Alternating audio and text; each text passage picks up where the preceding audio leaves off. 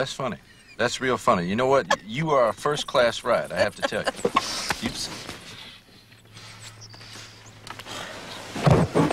They're coming, Grandma. They're coming. Come on, Grandma. Yes. Oh. Okay. They're here. Okay. Go on out and say hello.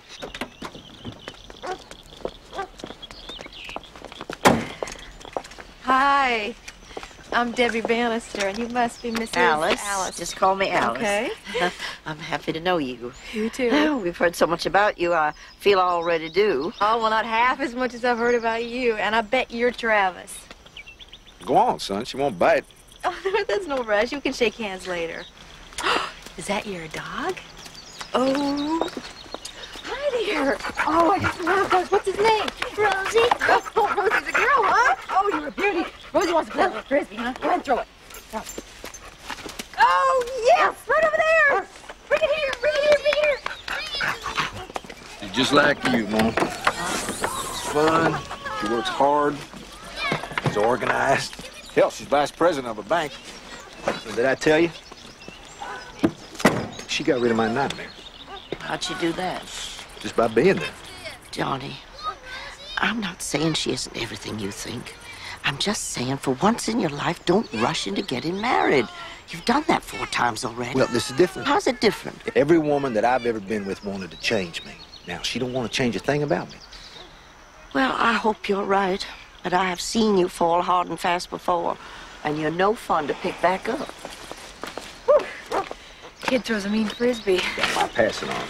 Well, you get along mighty well with kids. You must come from a big family. Oh, no, but I have 2 kids of my own. Oh? Johnny said you weren't married. Yeah, my husband's deceased. Oh. Didn't I tell you that? No. I'm sorry to hear that. Yeah, he was killed in a car accident a few years ago. And your husband died before Johnny's even born, right? Yes. Yeah. Well, I guess we both know how tough it is to raise kids without a father. No easier without a mother.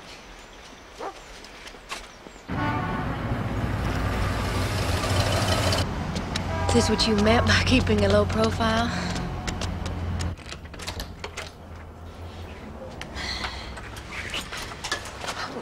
Now, this may not look organized, but I know where everything is. Everything in this pile right here, that has to do with that deal in the Middle East. You have stuff going on in all these places? I've had calls from all those places. Now, this one's finished.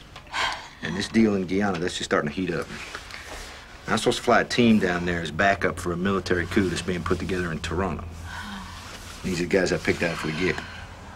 Oh, this is just amazing. All those jobs from that one little ad in the magazine.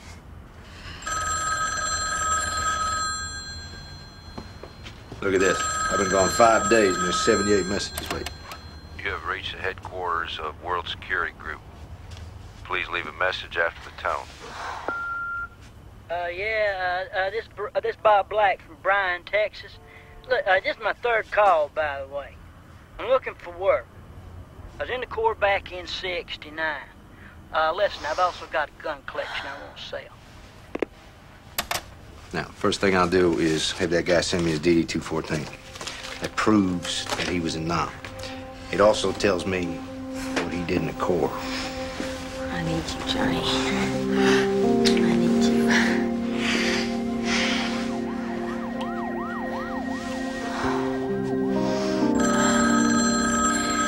That thing never stops. You have reached the headquarters of World Security Group. You Please can leave make a a message after fortune the with tone. that little business. And most of them are flakes. Either that or they don't have any money. Suppose you didn't have to worry about any of that. If I didn't have to spend half my life chasing down dead ends, I'd be a damn millionaire. My phone bill alone's almost $2,000 a month. Hey, would you maybe be interested in being millionaires together? I got a Watts line at the bank. I can make all the initial calls for free. I weed out all those flakes. I can find out if they have any money. How can you do that?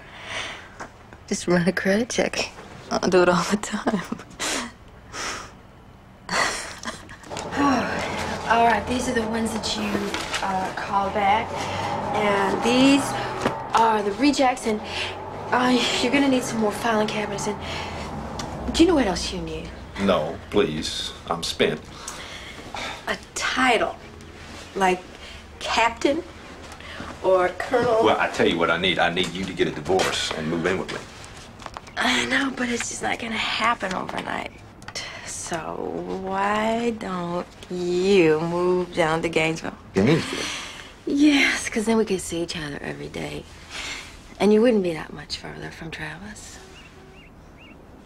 Does anyone ever say no to you?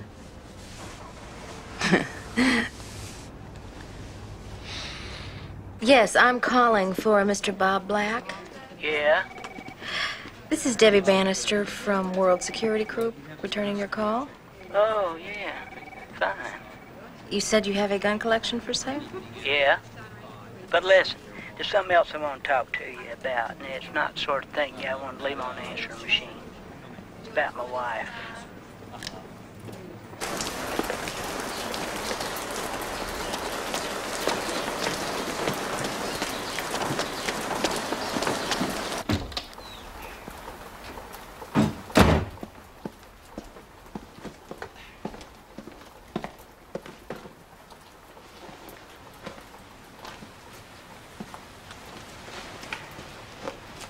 Well, you're about the warmest welcome wagon I've ever seen. Only warm? I've been meaning to tell you that I called that guy in Texas, Bob Black. Who? The guy with the guns he wants to sell. Here, there's the list. And he's sending us a copy of his DD-214 for us to have on file. That's a lot of guns for 5,000. So should I tell him that you're interested? Absolutely. Oh, good. Oh, maybe you can go down there after you finish with Harley. That reminds me, what should I wear over there? To meet my parents? Yeah. I'd say that you're overdressed as it is.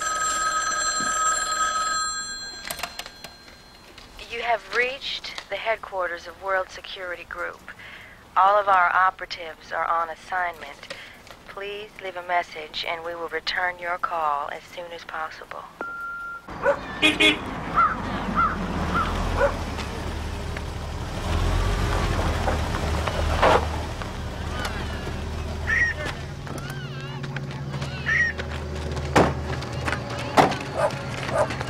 How does somebody start out here and wind up vice president of a bank? This is America, dear heart.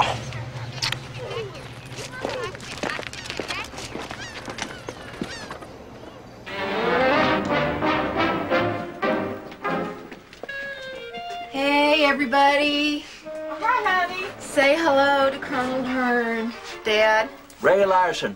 Howdy. Yeah. This here's my mom, Edna. And my sister, Hi. Cheryl. She's living in the trailer out back with her two boys. Well, we've heard a lot about you, girl. Yeah, brag a lot. I tell you one thing. Anybody that can keep Harley Pierce from beating up on my grandkids is a damn hero, as far as I'm concerned. He's right out there. You seen him when you drove I up? didn't know he lived so close. Well, if he lived across town, he wouldn't be no bother at all. As it is, those kids, they can't even go out and play in the backyard. Well, don't you worry, Mama, because Big John's gonna handle it. I'll go over there and break his arm right now if you want me to. He's got